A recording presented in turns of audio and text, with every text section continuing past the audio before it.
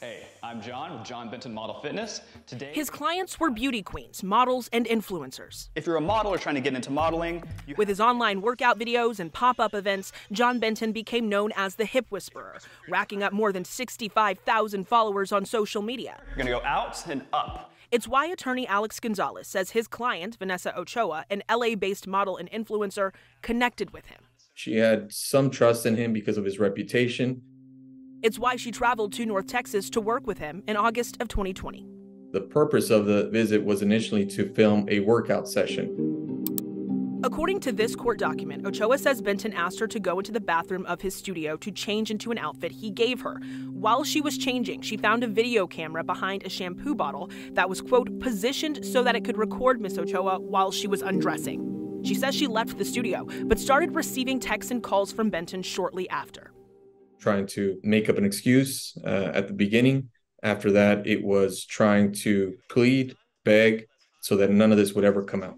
But it did. In late September of 2021, more than a year later, Benton turned himself in to Flower Mound Police and was charged with invasive visual recording, a state jail felony in Texas. A statement posted to his company's Facebook page stated Benton was stepping away from the business and that all classes and consultations would be paused.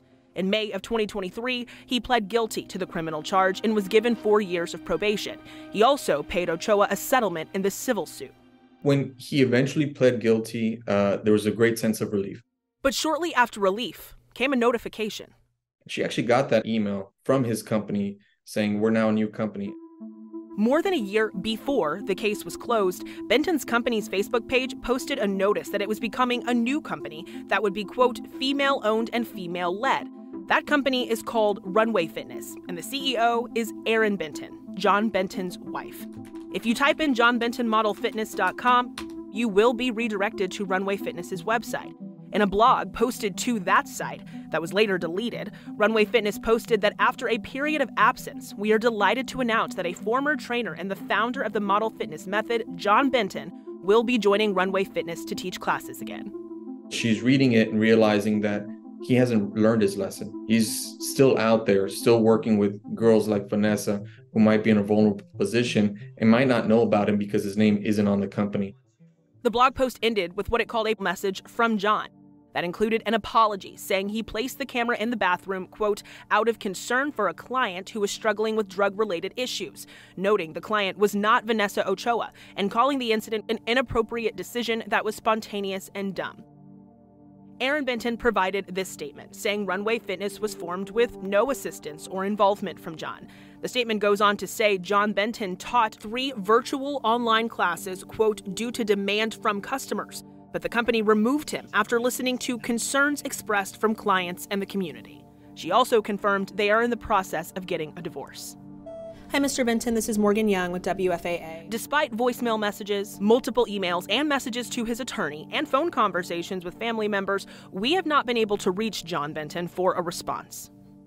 But what I found from looking into this issue for months is that while John Benton teaching fitness classes again may have been unpopular, he didn't violate any laws or break any rules because there aren't any.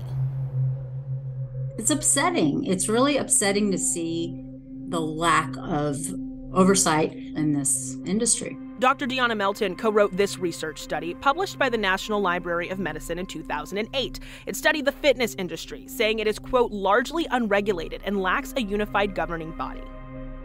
Fast forward to 2023, has that changed? Unfortunately not. Trainers can get a certification and often do to help with their own credibility, but there is no single standard for what it takes to get certified and no governing body at the state or national level to monitor a trainer's conduct. I reached out to the Texas Department of Licensing and Regulation and was told the department, quote, does not regulate personal trainers or group fitness trainers and is not aware of any state agency that does.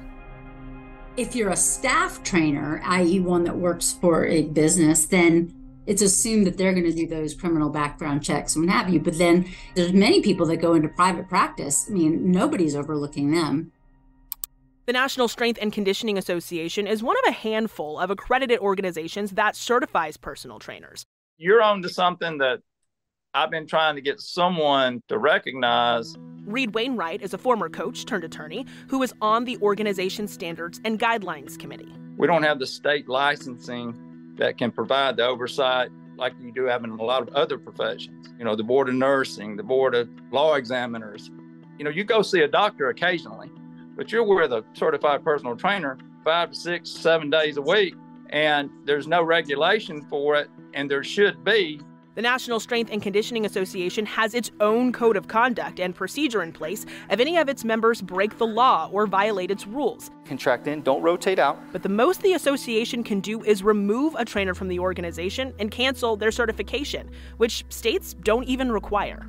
This is about all we have at this point. What is the opposition to it? Why has this not been able to happen? Because they don't understand. They don't think it's a problem. The U.S. Bureau of Labor Statistics projects that the fitness training industry will grow by 14% over the next 10 years, much faster than the average job. You'd like to see Congress get involved, but states can definitely do it, especially in a place like Texas where sports and fitness are so prevalent. You've got to have some type of oversight because of the significant amount of time that each personal trainer spends with each and every person. For Vanessa Ochoa, it only took a few minutes for an assumed sense of safety to shatter. It's affected all aspects of her life, emotionally, physically, psychologically, professionally. But for an industry that's gone largely unregulated for decades, there are calls from within for change. We need to do better, for sure.